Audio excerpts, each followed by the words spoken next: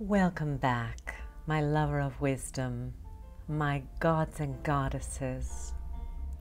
Today I want to talk to you about your life purpose. What is your life purpose? You see, whether or not you are aware of it, you have a life purpose. We think so often that we're helpless, but we're not helpless. We have the most powerful tool ever created by nature, and that is our minds. And you shape every moment of your life based on your thoughts, your beliefs, and your attitudes. And perhaps you're thinking, I'm not so important in this world. And you couldn't be more mistaken. You have a vital role to play in the evolution of this world. Just the fact that you are alive is important, and your life has meaning, and you can contribute to the peace and the harmony of this whole world just by using your mind.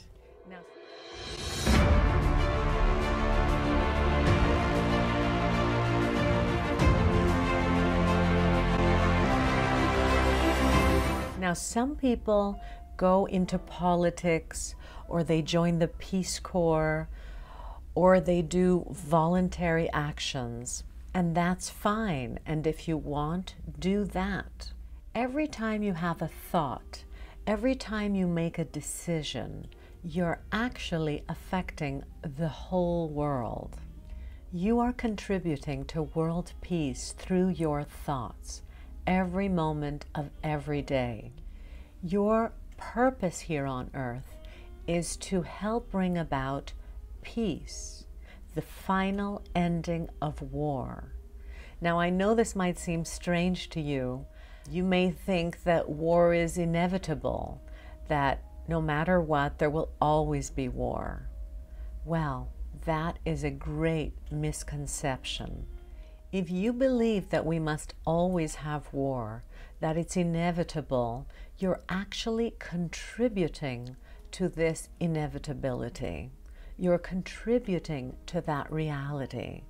So it's time we take charge of our own thoughts and recognize what a huge difference even individuals like you and me can make in the future of the world.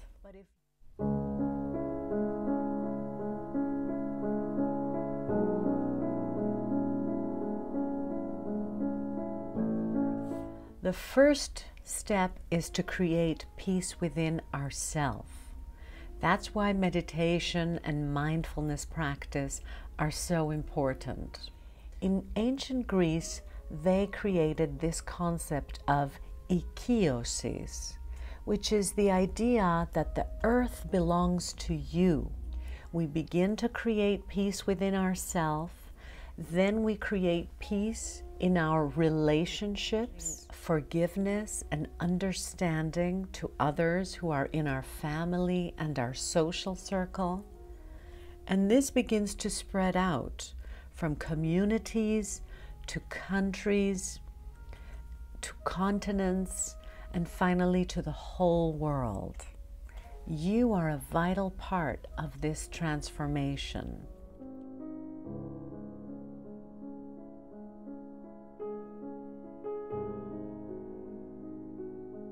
When you practice meditation, these guided meditations that I offer you, you are connecting your vibration to other like-minded people. You are connecting and contributing to creating peace on earth. Now, we are at a time in history where all these like-minded spiritual people are connecting. And when I say spiritual people, I mean people who want to live with virtue, who want to live with love, and who want to contribute to the improvement of this world. I'm not linking spirituality with religion. We don't really need a middleman. If you happen to be part of a religion, that's fine. If you like the annual celebrations, that's fine. But to really call yourself a spiritual person, all you really need to do is open your heart to love. Open your heart to connection with others. Open your heart to collaborating with others to bring about a better world. Every time we practice understanding and compassion, every time we do something nice for someone else, we are spiritual beings. It's that simple. It doesn't have to be complicated. Every time you get into judgment and criticism, every time you fill your thoughts with toxicity and you poison your body with toxic thoughts, you are contributing to war. You are contributing to the pollution of this planet. Every thought that you have will come back to you in one way or another. It's not always an immediate coming back. It's not always an immediate reflection. But every thought and action you put out ripples back to you because you will attract it. You are putting out a frequency. It's like tuning into a certain radio station. So you have to become extremely vigilant of the types of thoughts that you have. You have to start being more mindful of your thoughts and actions and how they are affecting not only you, but the whole planet. When I say meditating, I don't only mean these guided meditations that I offer. I mean taking time out 2, 3, or even 4 times a day, taking a time out and simply reflecting on gratitude, simply reflecting on all the blessings in your life. Even if you don't actually have those blessings yet, you can be grateful in advance. We can affect our future from our thoughts today.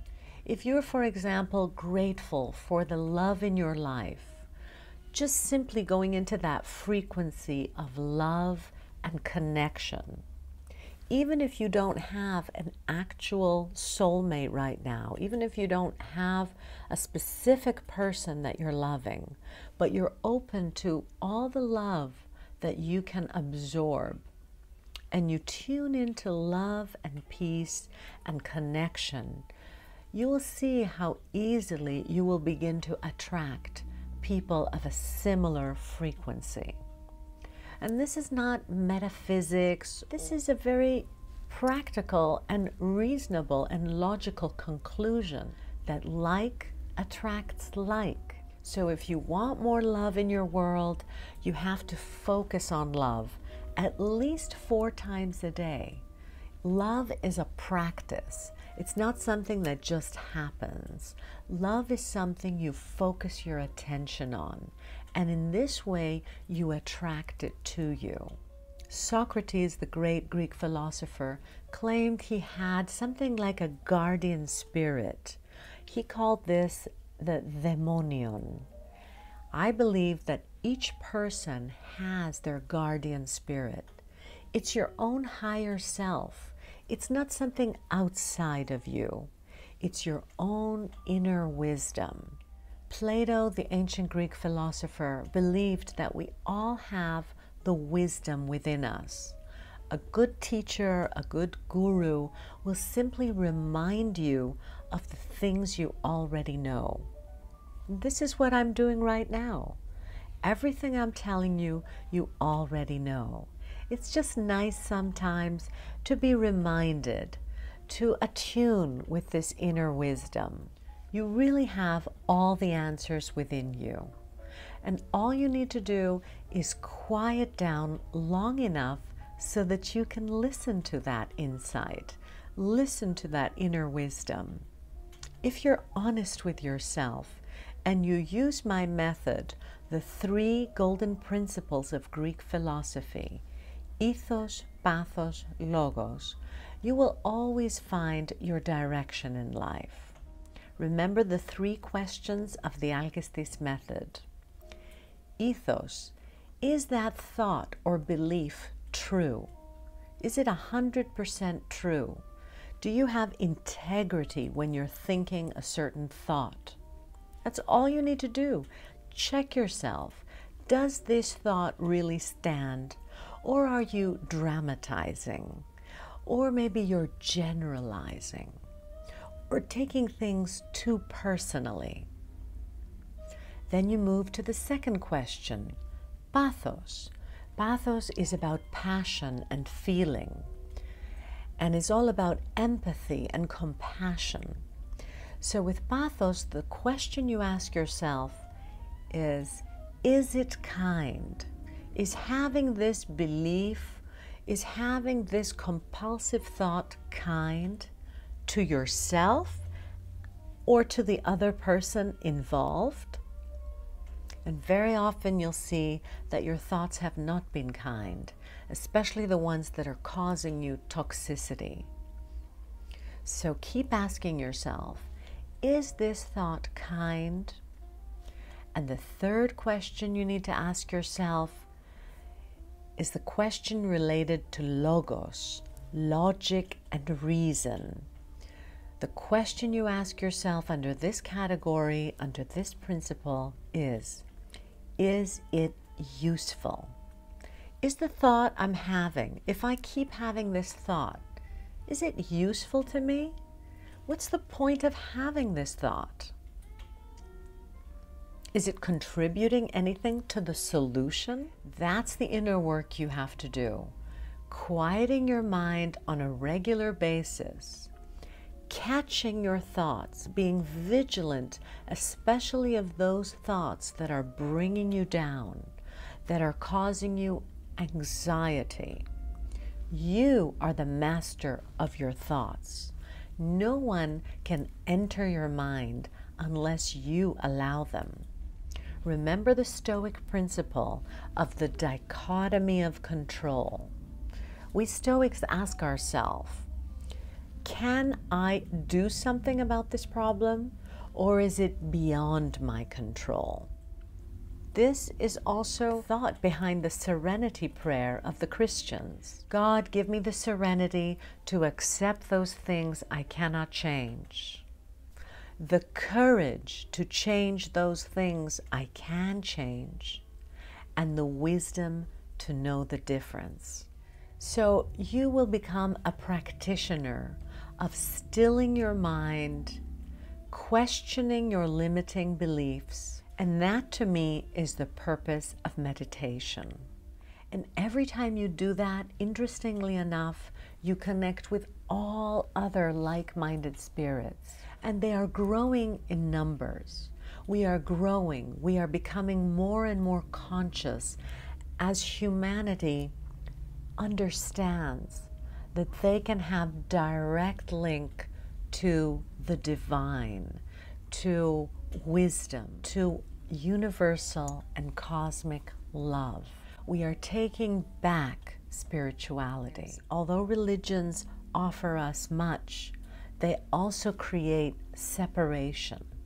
It's us and them. We can move on from the religious approach to God.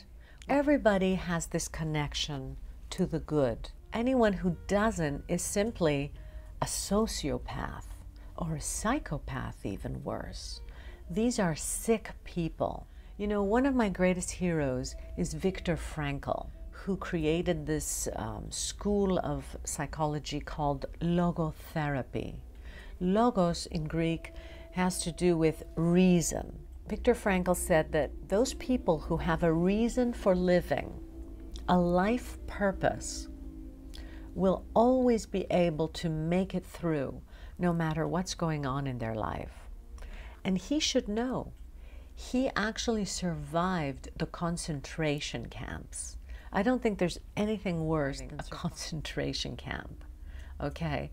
And he noted that among the people who died first were those people who didn't have something to live for, a purpose. something to keep them hanging on. That's why he believed so much in finding your purpose. And one of the reasons I'm making this video is to make you understand and to share with you my view that you have a purpose. Whether or not you are aware of your purpose, it doesn't matter. Knowing that you do have a purpose can hold you until you discover it. And the simplest purpose for you right now, if you don't have an actual purpose that you believe in, is simply the purpose of being a force of good in the world, being a force of peace, being a source of love, doing your regular meditation, connecting to this global peace that we are all creating. Now, if you want to get more specific, to pinpoint a more practical purpose, go ahead and read my book, From Fear to Freedom. In here, you will find an exercise based on ethos, pathos, and logos, and you will work through, because it's a workbook, you will be able to work through and discover your life purpose. Now, this book is available on Amazon, but you can also have a summary of this book, of my method, if you go to my website and simply put your name and email, and you can download a free summary where you will begin to discover my method. So thank you for listening. And if you like this video, please go ahead and comment below, share it with your friends on social media, and support my work on patreon.com. And I'll see you on the next episode of Alkistis TV.